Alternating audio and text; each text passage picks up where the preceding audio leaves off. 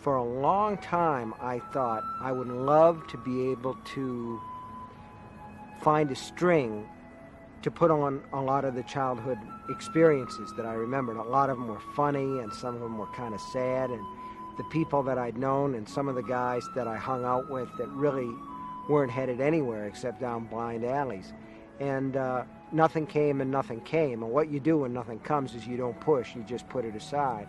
And there came a day when I thought to myself, if these guys go somewhere, if there's a reason for them to go somewhere and do something, what could it be? And I came up with the idea of them going down the train tracks to look for the body of a kid. And they ran off camera and they went, Rob, see, we did it, we were crying. And they were so excited, and they jumped on top of me, and they were so happy. At a moment, I felt a little bit, oh, should I have pushed them? But I knew it was okay. I knew it'd be okay because they trusted me, and they felt comfortable enough with me to be able to do that. And then they were great, and they were so happy for it.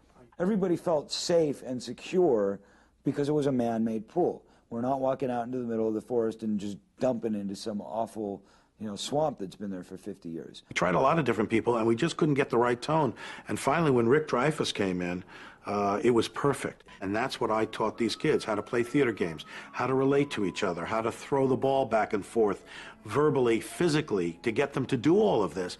And then we started working with characters and understanding character. At the time, you don't even think about it. You think it's like, hey, we're playing games with a bunch of kids, and Rob's like this big kid, and he's hanging out with us, and Andy Scheinman is playing video games with us. But when I look back across the years, I can see that he was probably taking this time to get us comfortable with each other, so that we would feel like we had really known each other, so that we would have some kind of bonds together.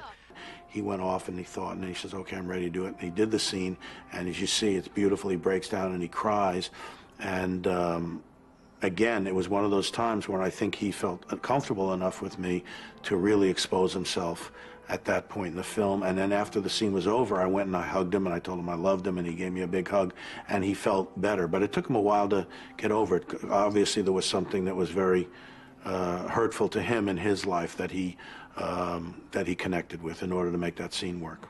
I found my own way into it through my own personal experience and said, Gordy has to be the main character. It's all about your little boy who doesn't feel good about himself, who's looking for approval, can't get it from his father, and looks to his friends to be bolstered and find that approval and feel good about himself. And once I hit upon that, I said, okay, I can tell this story, because those are feelings I had felt as a young kid growing up and trying to, make my way in the world. There are certain rites of passage that all boys go through with their friends.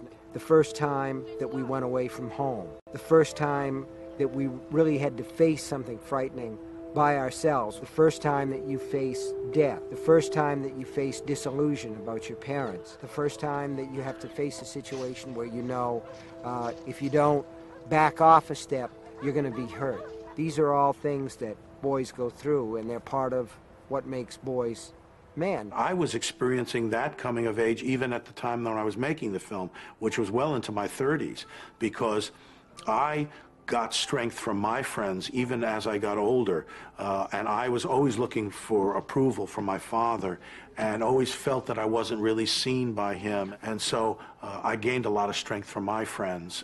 I've known Rob since I was 15. He was a little older, like some months. When you're 15, that counts. He was 15 and a half, you know what I mean? And we spent a great deal of time together. We saw every movie ever released together. I remember Rob screaming and it really upsetting me, and that, when you're a kid and you start to shake and maybe cry a little bit, maybe it all sort of comes out. When you're casting 12-year-old boys and 13-year-old boys, you really have to cast close to their personalities. I mean, you can't ask kids of that age to go very far away from who they are in terms of their characters. They don't have the craft yet. They're not developed yet. So I try to find kids who did have the qualities of those characters. With Gordy and getting Will Wheaton, he had a very doe-like face, very sensitive. So, I practiced the script with my mom, and I was very excited about practicing it with my mom because there was cursing in it. So I'm there cursing with my mom, and I'm like, Mom, I'm allowed to say the S and F word because it says it in the script. And that was like very exciting for me. And